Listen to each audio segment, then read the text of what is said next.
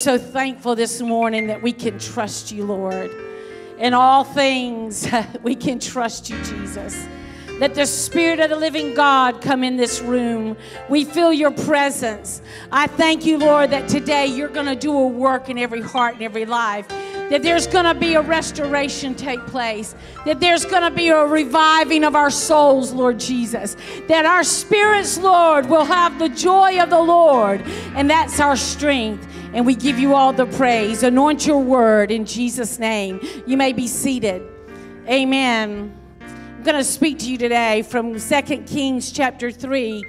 I'm going to start off with 15 through 17. Our ushers are waving the offering bags. Come on down. Hurry, guys. Pick it up. We have already prayed, and you may now wait on them for the offering. Amen. This is your tithe and offering. We thank you for your giving to the ministries of this church, and we just pray God's blessings upon you as you support Assembly at Augusta. Amen. So turn in your Bibles to 2 Kings chapter 3, verses 15 through 17.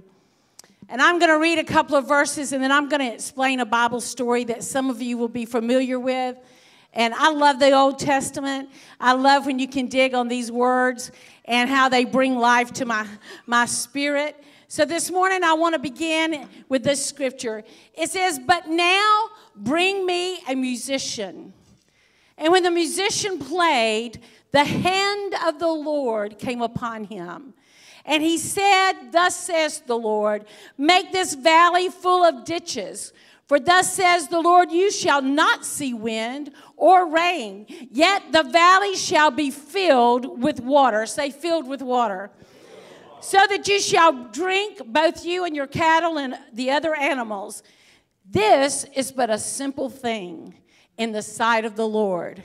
I'm going to repeat that. This is but a simple thing in the sight of the Lord. He will deliver over the Moabites into your hand. When you look at the beginning of this word, it's a prophetic word being given by the prophet Elisha. And when you look at this where he called for the musician, and I'll talk about that in a few minutes, but the word hand there, when it says the hand of the Lord came upon him to bring forth the spoken word. And that word hand means strength. And that word hand means power. And he was going to anoint the man of God to bring forth the spoken word. In the beginning of this chapter, we read where three kings were coming together. They were Jehoram, the king of Israel, Jehoshaphat, king of Judah, and the king of Edom. They were coming together to fight against the Moabites, because the Moabites had rebelled against the king of Israel, the northern kingdom. And the reason for that is Jehoram was Ahab's son, and he reigned over the northern part of the kingdom. And he wasn't as wicked as his mother and father, but he was still, the Bible says he did evil in the sight of the Lord. And the Moabites had to pay like a tax to the northern kingdom. So when Ahab died, they said, we're not going to pay this tax anymore. So Jehoram decided he would gather three kings, and they were going to go after the Moabites and take what was theirs. So they took a trip. It was a 7-day journey through the wilderness of Edom. And while on this journey, the Bible calls it a roundabout. They went a roundabout for 7 days in the hot desert. There was no water. They were on the brink of war, and they were at the border of Moab. These folks, this army was weak. They were frail. They were dehydrated. Their animals were dehydrated. And they had to be asking the question, how can we go to war when we're so weak and we have no strength? We're fixing to face the enemy, and we're hot and we're tired. The king of Israel, Jehoram, came. And don't you know that there's always somebody going to come up with a negative word? Anytime you're going through your stuff, your trials, your circumstance, somebody's going to come with a negative word. So here comes Jehoram with a negative word. And this is what he said. He began to speak a word of doubt. He said, God is going to deliver us over to our enemies, into the hands of our enemies. It was a word of doubt. It was a word of defeat. It was a word of destruction. And it was a word of death. Everybody say word of death. But my Bible says that the king of the southern kingdom, King Jehoshaphat, asked, is there not a prophet of the Lord here, that we may inquire of the Lord by him?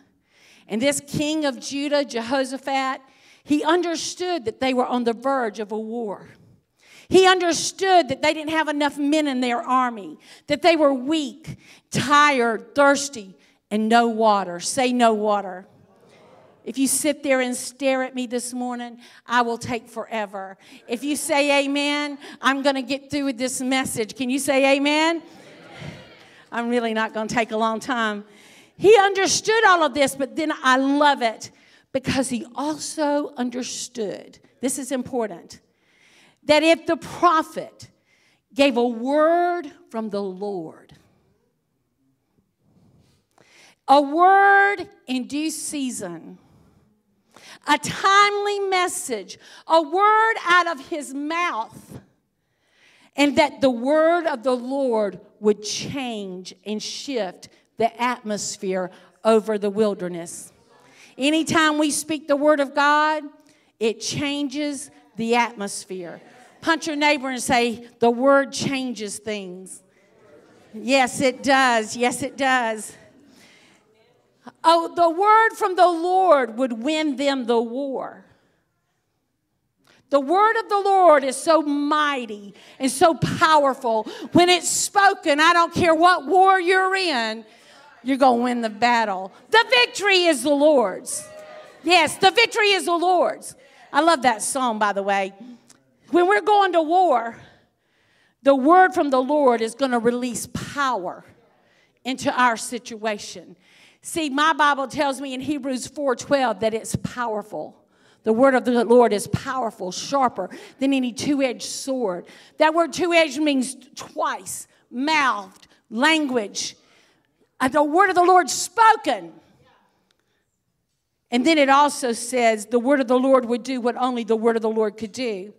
I'm telling you, you might be here this morning and you might have found yourself in a wilderness and the situation might look a little impossible to you. But there's such a thing as the living word that will bring us hope. And it'll be the anchor of our souls. I've been taught since I was a baby that the word of the Lord is the anchor of my soul. So I've learned to stand on that word and declare that word and see it work.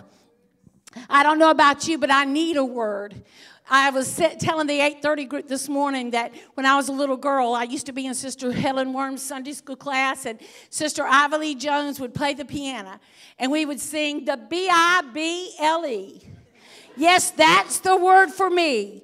I stand alone on the word of God, the B-I-B-L-E. Come on, say it. The B-I-B-L-E. Yes, that's the word for me. I stand alone on the word of God, the B-I-B-L-E. I need the word. I need the living word. The Logos word is the written word. But you see, when you speak the Logos word out of your mouth, what happens? It births the Rhema word, which is the living word that changes the situations you're in. Things can't stay the same when you begin to speak the living word, because everything has to shift. It has to change. It has to bow at the name of Jesus, which is the living word. Hallelujah.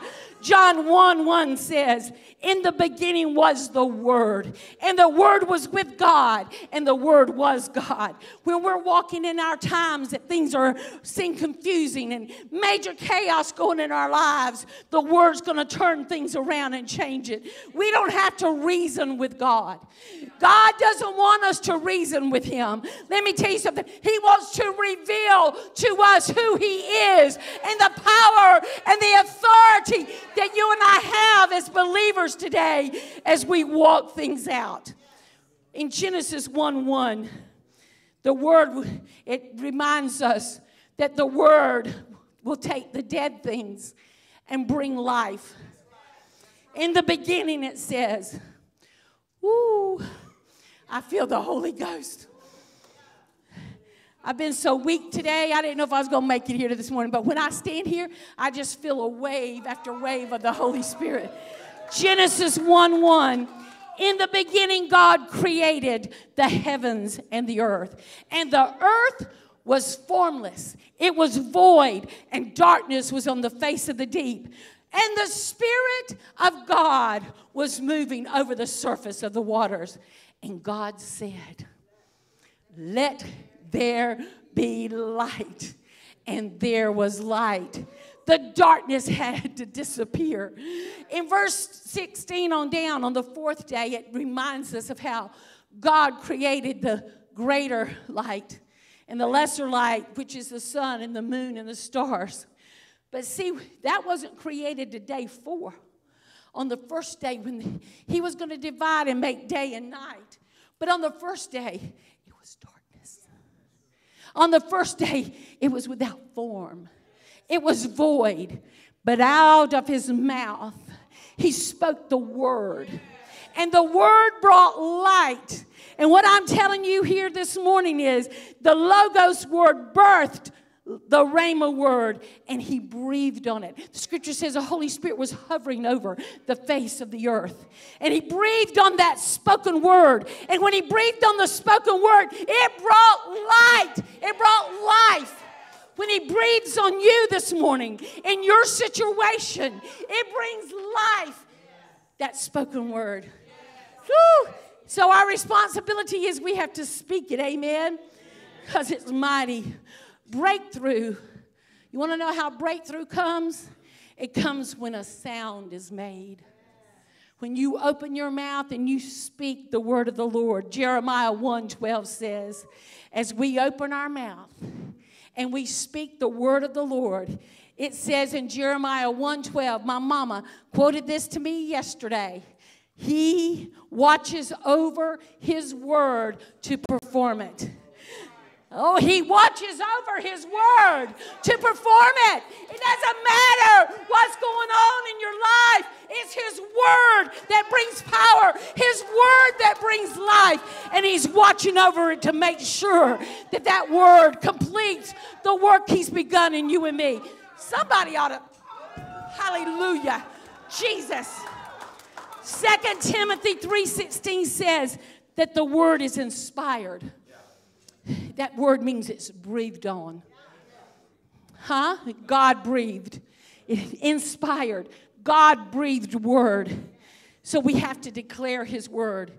We don't have to come begging. Somebody said, I've been begging God. I've just been praying over and over that his will be done and begging him to do this and this. You don't have to beg God. My friend, you don't beg him, you declare it. Sickness leaves my body. Cancer dies at the root. Parkinson's disease is healed in Jesus' name. Heart trouble has to go and in Jesus' name. If he has to create a new heart, diabetes has to go in Jesus' name. So you start declaring the word of the Lord that by his stripes you are healed. That the Bible says in James, I don't remember the reference because I'm old. It says that he wishes for all of us that we be in good health. And that we prosper even as our soul prospers. He wants your soul to be alive. He wants your spirit to be awakened. Because the word will wake it up. Let me tell you, you will prosper in all your ways. I'm not talking just physically. I'm talking physical, spiritual, emotional, mentally, financially, in all your ways. You will prosper. Y'all don't believe it, you hypocrites. I have to just say that. You know that, right? Oh, hallelujah. We don't come begging, but declaring. I've had a phrase that I've been saying through all this situation we've been going through, Miss Pauline. I'm standing, I'm worshiping, and I'm watching as God fights the battle. Because let me tell you something. I didn't say this at 8:30, and I'm trying to stay on target. But this is what I know.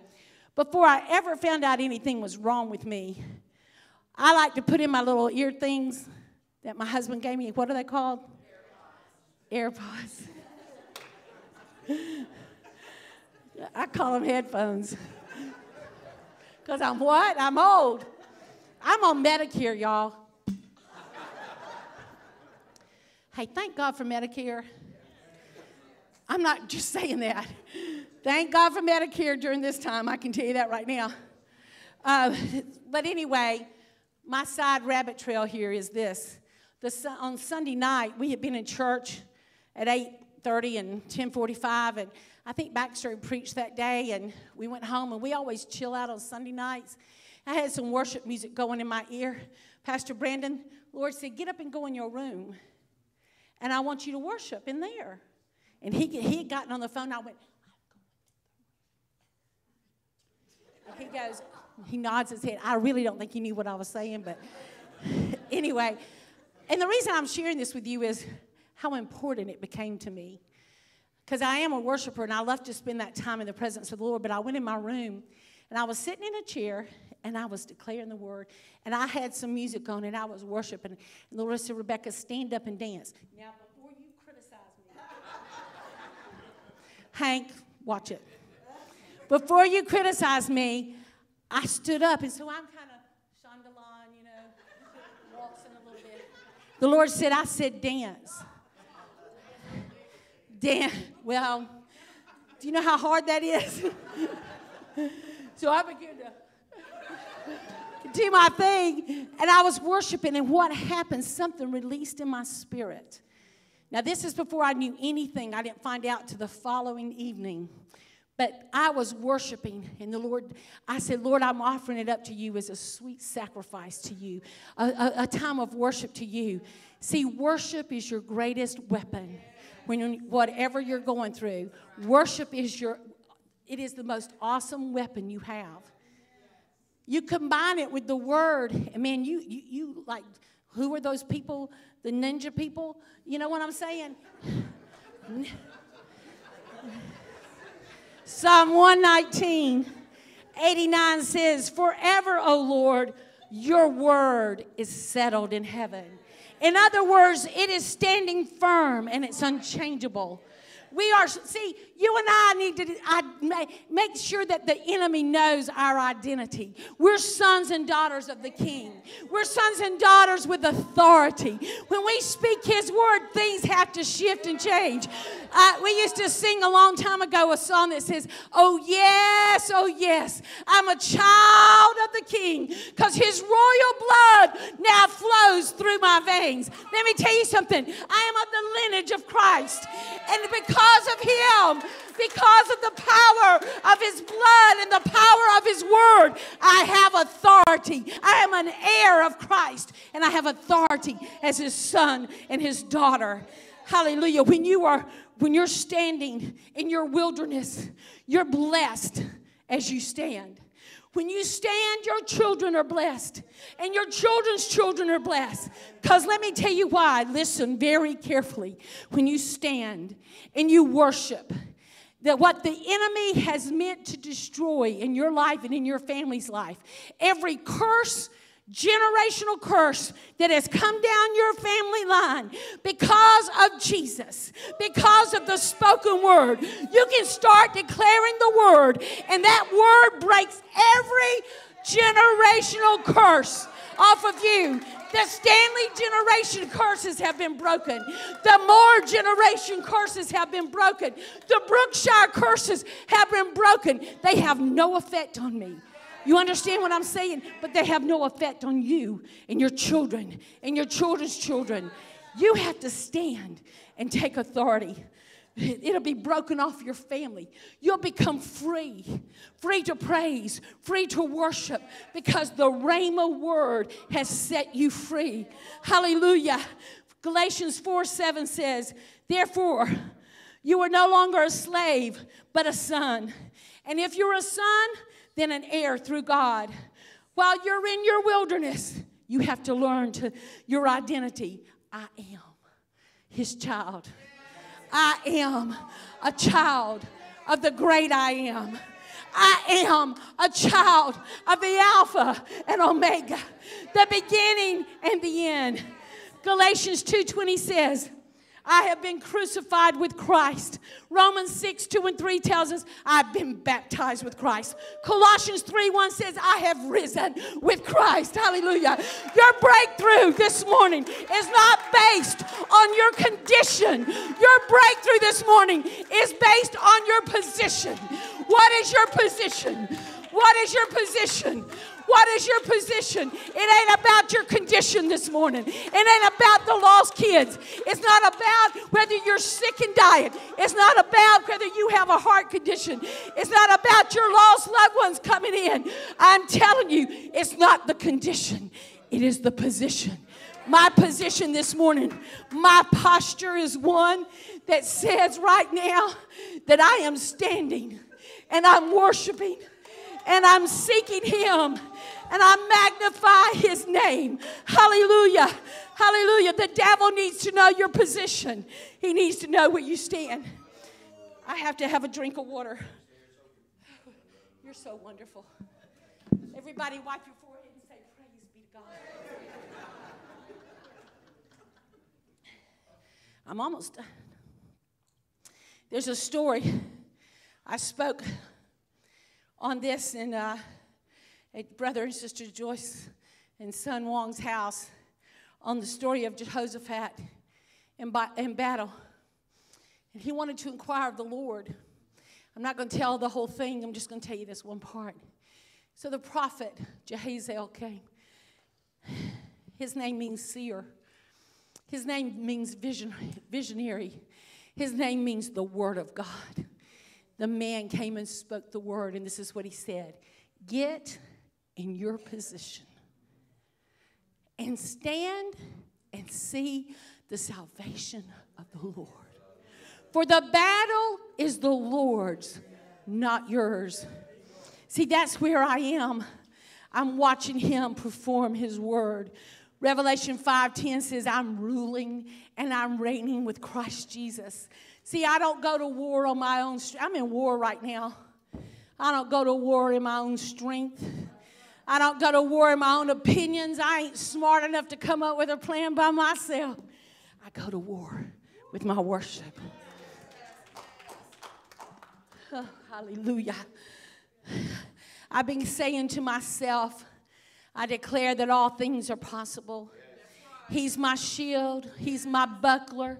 He's a breath that I breathe. He's my daily bread. He's my healer. He's my King of Kings. And He's my Lord of Lords. When we look at Psalm 34, it says, oh, magnify the Lord with me. Let us exalt His name together. And it goes on to say, I sought the Lord, and He answered me, and He delivered me from all of my fears. The rest of this story is this. Are you listening? Are you with me? Elisha gave the word of the Lord. He said, you aren't going to see the wind. You're not going to even see the rain.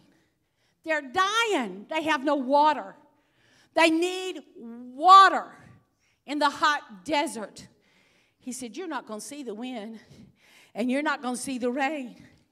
But the valley that you're in is going to be filled with water. He said, dig ditches. The army had to be saying, you're crazy. You're not a man of God. A man of God wouldn't tell us to dig ditches in the heat of the day. No water for ourselves or our animals. We're dying out here. We're weak. We have no strength. What are you doing? But the prophet said, dig ditches. He said, the valley's going to be filled with water. What a step of faith. What a step of faith these folks had to take. This army that was weird, that was on the brink of war. This army that was right on the border of Moab. Fixing to confront the enemy, and they're thirsty and they're tired and they're hot and have no strength. And the prophet says, dig a ditch because the water's coming. Let me tell you something. John 7:38 tells us that when the Holy Spirit comes, out of our bellies will flow rivers of living water. You know how believers survive? Holy Spirit. brings that refreshing water. It revives our soul. That's where I am. I'm digging ditches this morning because I'm making room for the Spirit of God to move and to give miracles, not just for myself. How foolish that would be. I want it for everybody in this room. He's no respecter of persons. I'm asking him to meet your need where you are, what you have need of in your life. Some of you have been digging ditches for a long, long time for your family, and you haven't seen any results, and you keep digging, and you're tired. And the Lord wants you to know, don't give up. Don't stop digging. Salvation is at hand. Deliverance is at hand. Those addictions have to die in Jesus' name. Homosexuality has to die in Jesus' name. Pornography has to die in Jesus' name. Sickness has to die in Jesus' name. See, that's the God we serve. But our assignment is to dig. Hallelujah. The Bible says that they dug the ditches in obedience to the word of the Lord. And then, of all things, see, when God gives a word, he watches over his word to perform it. The Bible says that there was a downpour in the mountains of Edom. They didn't see it. They didn't feel the wind blowing, but there was a downpour in the mountains of Edom. And that water began to flow from that mountain and fill the ditches. The Bible goes on to say that after the morning sacrifice, the enemy, the Moabites, they looked down and they saw the ditches filled with what they thought was blood. Because as the sun was shining on the ditches, they looked red as if it was filled with blood. Listen, they thought, we have the victory. Those three kings have turned on themselves and fought each other, and they've killed one another. And now we'll go take the plunder. But guess what? The Moabites went down to gather the plunder.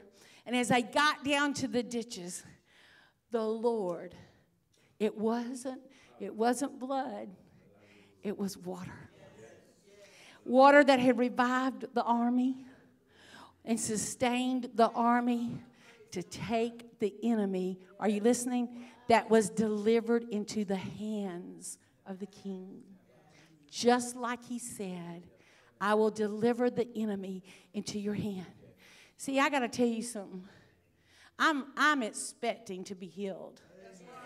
Now, I don't know why God, I'm human. I don't want to go through any of this. I don't want to have my breast removed. It went from one diagnosis to another. I don't want to do that. But can I tell you something? I'm expecting healing and the cancer to go. But if he doesn't heal me, I'm still digging. I'm still worshiping because he's God. See, that's the thing. I have peace in my spirit because of who I serve. I'm not in doubt here. Don't go, oh, Lord. No, I'm not in doubt. Do you know I had people calling me, Pauline, and saying, are you all right? I know you're probably depressed. The first person that said that to me, can I be honest and y'all not get upset with me? First person that said that to me, and they're not in here. The first person that said that to me, something came over Sister Rebecca. My flesh rose up. You see this shovel? It's a good thing they weren't there.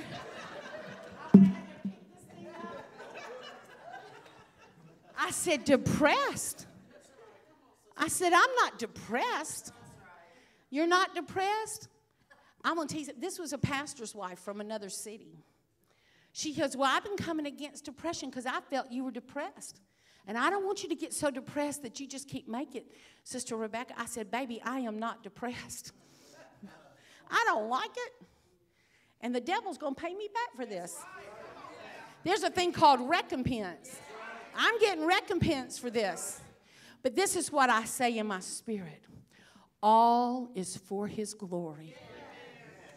All is for his name. You hear what I'm saying? There's a song that says that, and it's been in my spirit for weeks now. Can I just tell you, my life, I want it to be for his glory. I want to represent who he is well. I tell you, I met some people the other day. I'm going to come to this. I'm going to go ahead and tell this real quick. See, the water is coming in my life and in yours. And I know you're here this morning, and I'm not up here to tell you all the gory details of what's going on with me, but I have to testify. Can I testify just a second? See, God, He looks out for His people. Everything was told me the first time around, oh, this is an easy fix. We got this, Rebecca. You're good. And then there was a question. And they said, my doctor said, I'm not really happy with these results, so you're going for an MRI. Y'all, I'm claustrophobic. And if my hair's touching the top of a machine, Hank, I'm not a happy person because I can't lift my head. I'm on my stomach and my arms are this way. I've got to tell you how God works, though. I was very anxious about it. Baxter prayed with me before we went. My family was praying. You've got this. God's going to take you through this. Well, I was all gung-ho until I walked in and saw it. And I said, Jesus, I feel my little grandson Malachi would have thought it was a rocket. And he would have been excited, but Nana wasn't so excited. And I walked in the hospital, and I heard somebody say, Miss Rebecca. And I turned, and there was Hank. Now, Laura, I got to tell you something. Your husband was a godsend. I said, well, hey. I said, what are you doing here? He goes, I do MRIs. And I went, can you do mine? Listen, it was God. Now, I'm going to just tell you, it was God. He said, let me see what I can work out. His little assistant, the nurse, she helped me get all situated. Here comes Hank. You ready, Miss Rebecca? And I was nervous, but they stuck me in the machine. And immediately I said, take me out. Pull me back out immediately. And poor old Hank comes back in there. He goes, you all right, Miss Rebecca? I said, no, I'm not. I can't be shut up in this thing. My head's touching the top of this. If you left me down here, I'd be all right. But you pulling me all the way up here. And I'm a wimp. I'm just going to tell you. And I looked at him, and I said, let me tell you how God puts believers in your path to help you through these times. I said, Hank, I need prayer. I ain't going to be able to do this. I need you to pray for me. He goes, Miss Rebecca, you got it. And he said, and I'm going to pray for you. But then out of his precious mouth came these precious words to my ears. It was music to my ears. He said, do you want me to go get Pastor Stanley? Yes! And they brought my husband in there.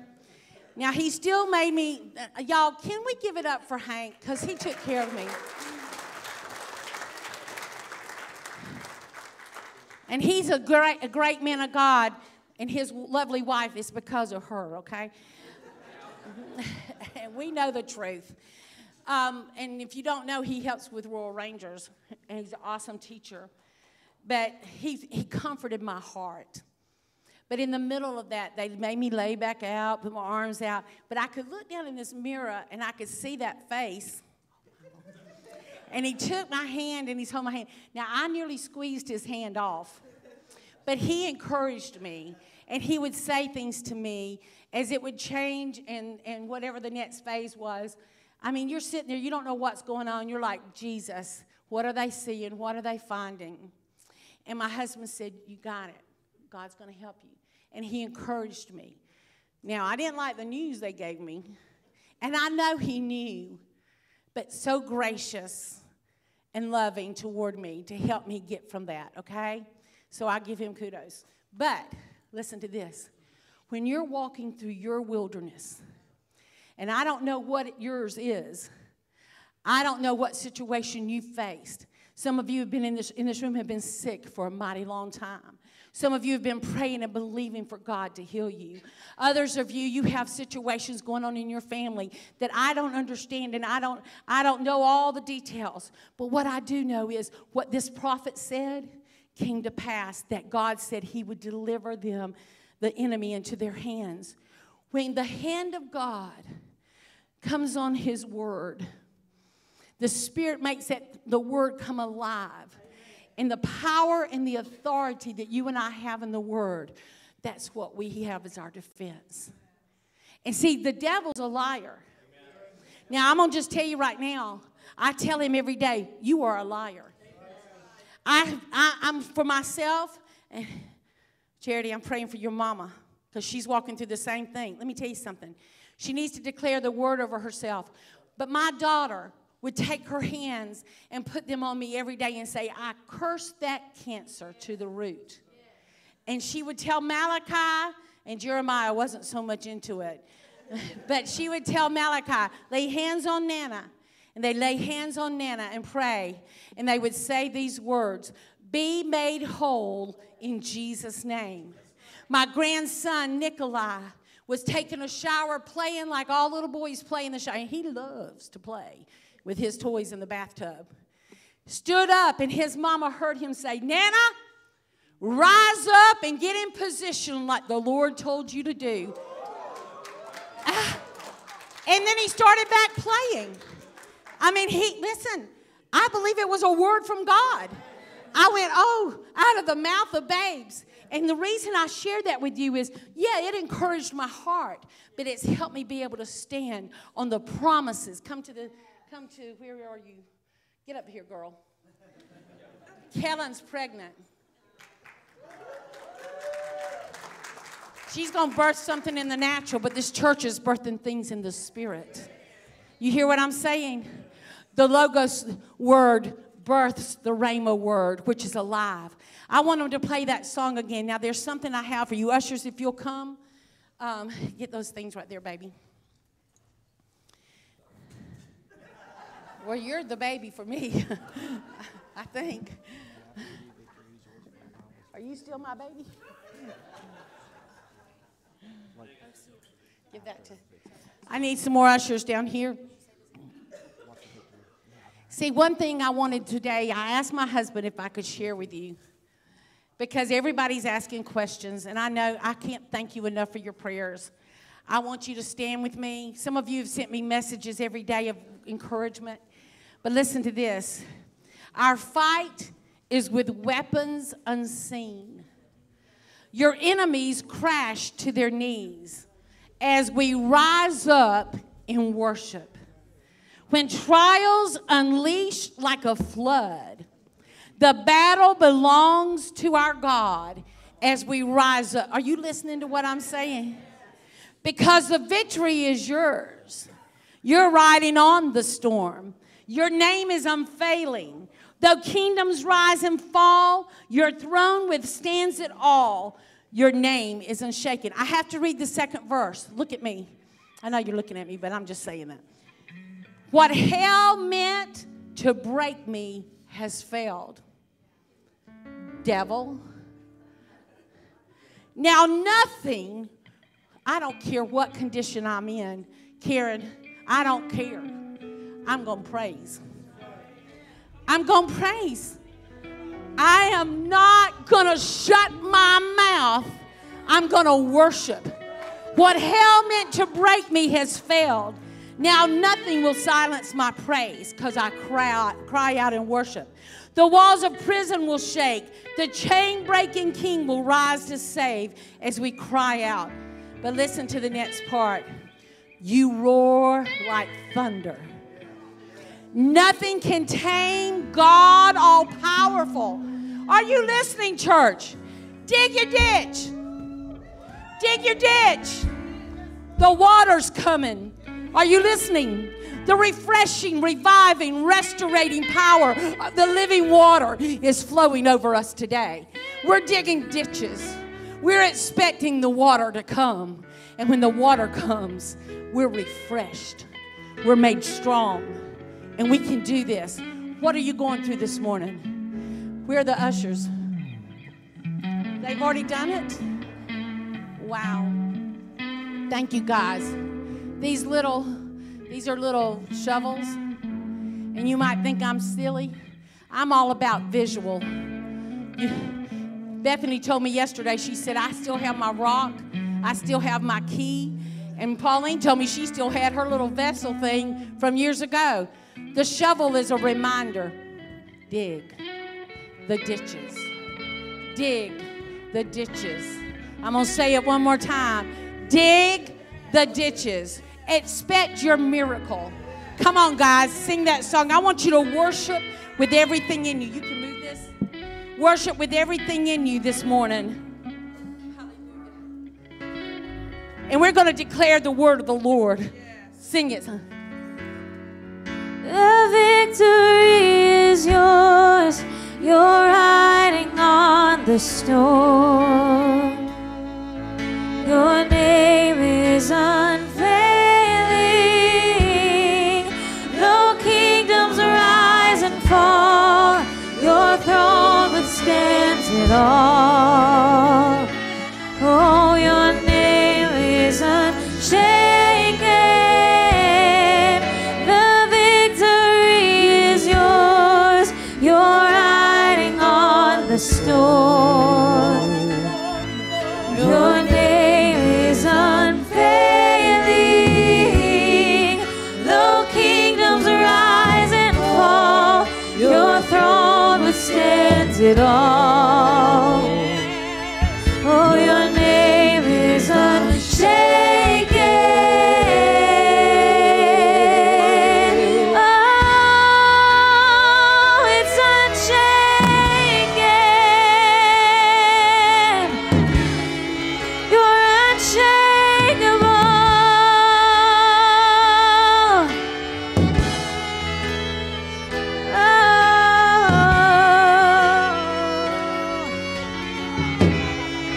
You roar like thunder. You roar like thunder. Nothing can tame but God. All powerful, all powerful. We pull down heaven with shouts of praise to God. All powerful, all powerful. You roar, you roar, you roar like thunder. Nothing can tame but God. All powerful, all powerful. We pull down heaven with shouts of praise to God. All powerful, all powerful. The victory is yours. You're riding on the storm. Oh, your name, your name. Your name is unfailing.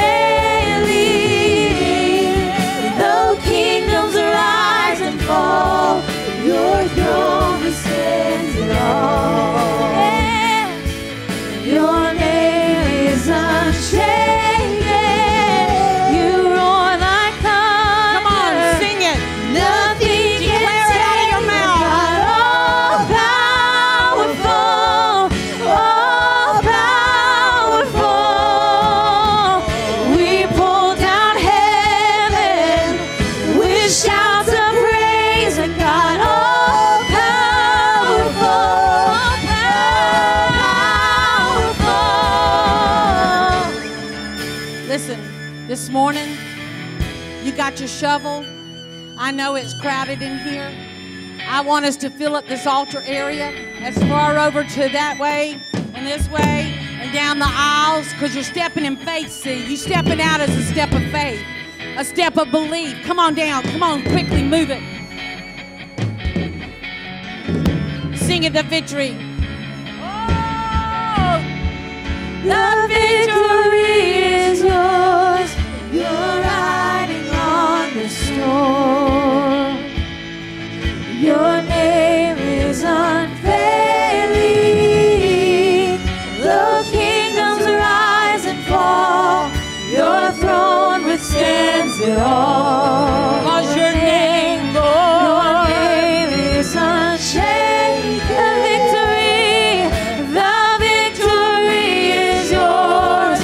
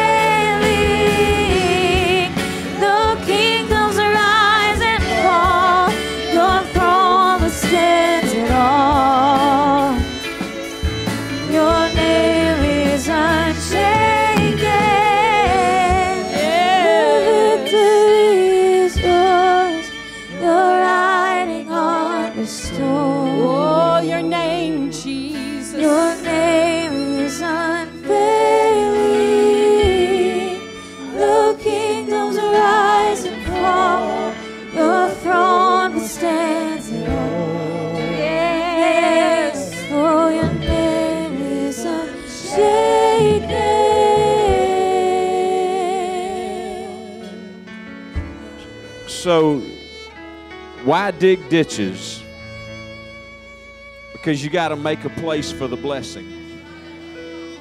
And see, when you dig the ditch, it's that not only are you making a place for the blessing, but you're directing the path of the blessing. And Rebecca, this hit me. I heard you preach this morning at 8:30, but it hit me when you did this.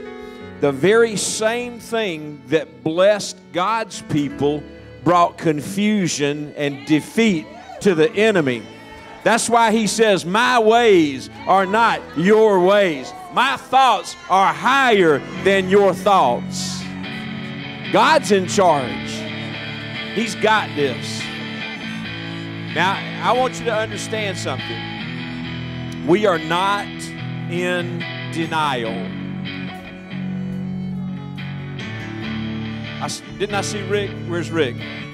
Years and years ago when Rick was walking through this with Doris, Rick's, if you could call it a mantra, I don't mean it in the Eastern sense, but his battle cry was, we treat aggressively and we believe aggressively. And there's no contradiction. Now, again, I'm going to reiterate what Rebecca said. Don't you waste a nanosecond feeling sorry for her or for me. God gave me the most awesome wife that I could possibly ever have, and she's still my awesome wife. And I want you to, I want you to hear some stuff. We're not going to talk about this a lot, so listen, it's like the old thing on Hee Haw. We ain't ones to go around repeating gossip, so make sure you listen close the first time. Here's the thing. My wife is under no pressure to do anything for me. Are you hearing me? And God's going to help her to make the most informed decisions.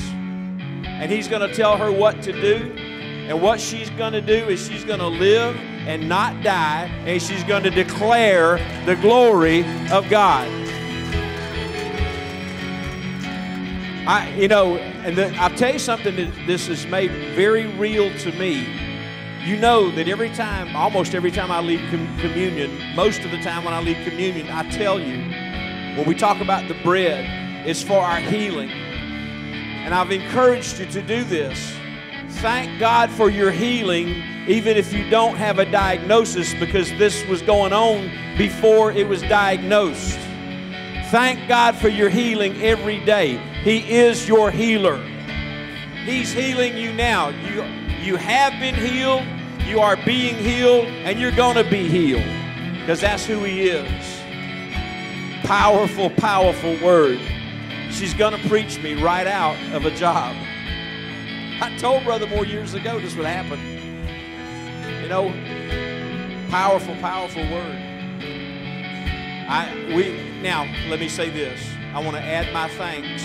We're very serious about being grateful for Hank. And look, I don't want to embarrass you, but I've just watched Hank's posts on Facebook, and sometimes it just literally stinks to do his job. Because I saw a post one time, he said it's really hard to smile at someone who's gone through the procedure of getting an MRI and be cordial to them knowing that their brain looks like Swiss cheese.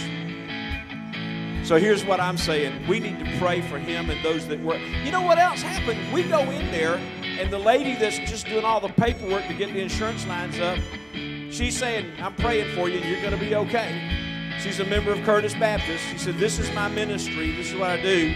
And she said to Rebecca, she said, you are surrounded by believers who are praying for you. The Breast Health Center at University was started by Dr. Randy Cooper. Every woman in there, and what they do is they kind of mentor you and help you walk through the process. Every woman in there is a cancer survivor. Now, what are you saying, Pastor? Are you talking about faith or medicine? Again, we treat aggressively and we believe aggressively, and we thank God for every person who has compassion and who gives courage and helps with every step of the way. God is faithful. God's faithful. So listen, I'm speaking for Rebecca and me, and it's dangerous to speak for my wife. But above all, and I'm going to tell you what I'm going to do. And I've said this to the staff, so let me just say it to you guys. I'm going to be her husband. And that's going to take priority. There may be some things that you need out of me that are going to be on the back shelf. Just hang tight. I've always been a procrastinator anyway, so you ought to be used to it. Shouldn't be any big change. Pastor Brandon is, come up here. Cynthia, you too. These guys are more than capable, and they've got my back. And besides, we're a team. There's nothing that's happened since we've come together that's been him or me. We're a team. But listen, let me tell you, he's got broad shoulders. He can carry the load. He's going to tote the mail. I'm not going away. I'm going to do everything that I can. What I'm beginning to see in myself is that, first of all, I'm always a dreamer, and I love to plan things. Right now, I'm a little cloudy in that area. It's gonna clear up quick. No. The main thing is, I already said this to someone this morning. If you ask me a question and I answer you as if I'm not paying attention or if I've got a little edge in my tone, I'm not mad at you. I've just got my mind on her. And I think that's where it needs to be. So, but above all, we don't want to be a distraction. Yes, ma'am. You're distracting me. Oh, this worship team is just kicking it. They're kicking it. And here's what I know. God's got this. You know, in my ministry, let me just say this to you, and then we'll let you go home. No, you're not. You're going to go downstairs and eat spaghetti. That's next week? You mean there ain't no spaghetti today? Oh, God, baby, we got to get food. All right. Well, I was prepared to do my part. That's all I'm saying. In my ministry, I said there was a composer, an American composer, symphony composer named Aaron Copland. If you had to take humanities in school, you probably heard of Aaron Copland. He's known as the great American composer. He was known for composing Western themes and soundtracks for a lot of huge movies. I'm talking about big movies. And he was being interviewed as he got older in life. And so this guy was saying, he says, Mr. Copland, it appears that your music is divided up into 3 distinct phases. He said, well, it didn't feel that way. I can look back, though, now on my ministry, and I can see phases of my ministry. The first phase of my ministry was trying to lead young people. And Rebecca and I put our shoulder to the wheel and did all that we could in leading young people and doing music. The second phase of our ministry was to extend the ministry of my father-in-law. And that was a conscious decision led by the Holy Spirit. And it ran from, about 1993 to 2005 when he resigned. And then he became my associate. And I told him at that point, I told I told the district leadership, I said, you know, extending Brother Moore, I did what I was supposed to do in extending his ministry, and there's a part of me that feels like I've done my mission's complete. Almost like I could have retired. And there was this little thing called money. You know? But I really felt that was a season. That was a season, and it came to a close. Then the next thing was, all right, Lord, what do you have for me? And quite honestly, the next thing was move this church to Columbia County. And you heard the announcement last week.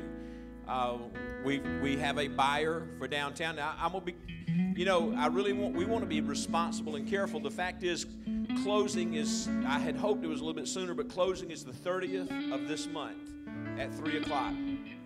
And man, I'm gonna be so happy. We're gonna close. There's a whole part of me that feels like this is God cleaning up my mess. And of course, Manuel's helping clean up my mess too. Give some love. Manuel, raise your hand. He's got a crew, and they've been down at the old. And do you know how many containers have you hauled off so far? 5 40-yard containers. Think of pulling up 5 tractor trailers, basically, and hauling them to the dump. We left a lot of stuff in there, and it ain't clean. Stuff has happened. But that's a phase that, honestly, as of March the 30th, I mean, I know it happened when we merged, but I'm just saying as far as that being gone and clear and free, then that's another phase of my ministry. You say, well, now you could retire. No. The next thing is for Pastor Brandon and me to turn this thing over to the younger generation. Now, I'm not trying to dictate your ministry, but he's 15 years younger than me, and I honestly believe it's in the plan of God that now, see, we can either make this a museum for me and my guys, and museums are not generally crowded, guys. You know what I'm saying? And so I believe that just like God has provided the strength and the insight for all of the other phases, He's going to provide strength and insight and resources for this. And I'm going to tell you where it shows up is when my wife has a battle to fight and I can step aside and be there with her and everything keep on going. You see, I want you to understand something about my relationship with you.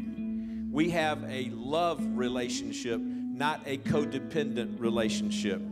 I don't need for you to need me for me to feel okay. If the only way you get self-worth is because you're meeting somebody's need, you're not in love, you're sick. And there's help, not making fun of you. It's amazing to me how many people don't realize that. But healthy is when I can step aside and the church can go on. Now, can we give some love to Rebecca? What a wonderful word.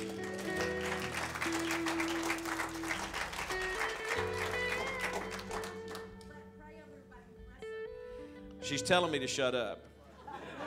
That's code for I did my job, I want to go eat.